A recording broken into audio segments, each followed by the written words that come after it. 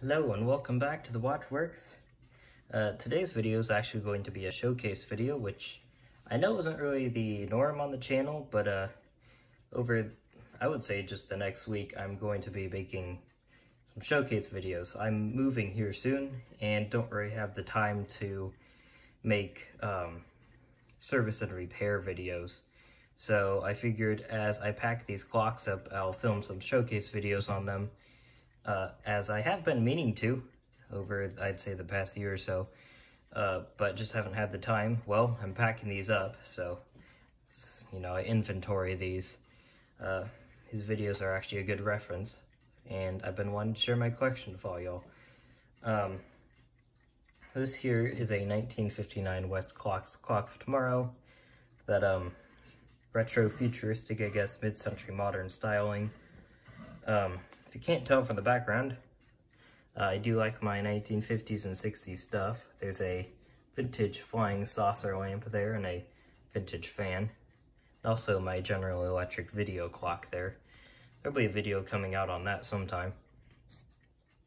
But yeah, 1959 Westclox clock of tomorrow. Starting off with a bit of background history of this thing.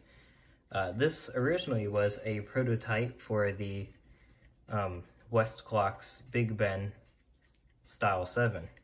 So this is a prototype. And here's what the Style 7s ended up looking like. This is a 2-key Baby Ben Style 7. So it's an earlier model. Look at that domed crystal, isn't that something? It's got the radial numerals. So it's a more simplistic design, as you can see. There's your side profile, and yeah, this is a Baby Ben. I don't have a Big Ben version of one of these, although I would be inclined to pick one up at a good price. So yes, this indeed was a prototype in Westclox. The people at Westclox decided, well, we may have not made this the Big Ben model, but why don't we take this, put it into production, and then mark it up as a premium clock? And that's what they did. In fact, on the hang tag for these things, it would tell you, congratulations for buying our most expensive clock yet, basically is what it said to sum that up. So that I got a bit of a chuckle out of that. This one here was pretty rough when I got it. It's the cheapest one off of eBay a few years ago, I think. This is heavily oxidized. It was basically blackened from oxidation. Luckily it cleaned up with some steel wool and then polish. That's how badly oxidized it was. I had to braid the surface a bit.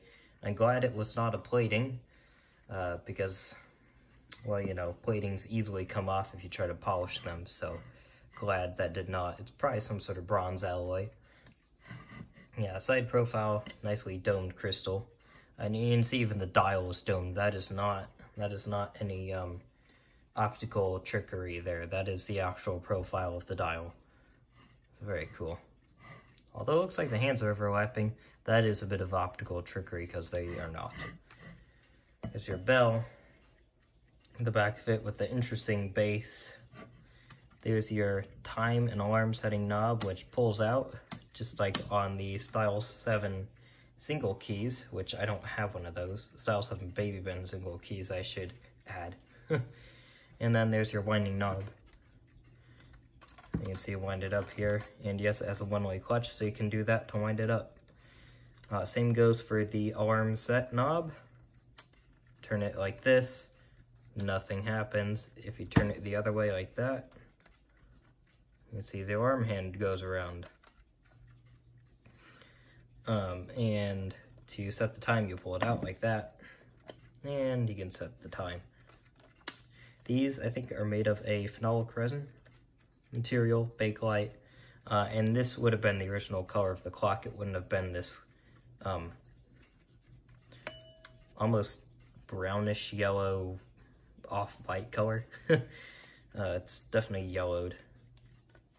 This also would have been white. This right here is your alarm engage, disengage button. So you go, your alarm is on, and then it's off. There's some luminescent material molded into there, and I'll demonstrate that with this. In fact, the whole dial, you can see, has those pips on there, and then the hands are also luminescent. Now I'll demonstrate the alarm here. Oh, might go back around here. So that's the alarm.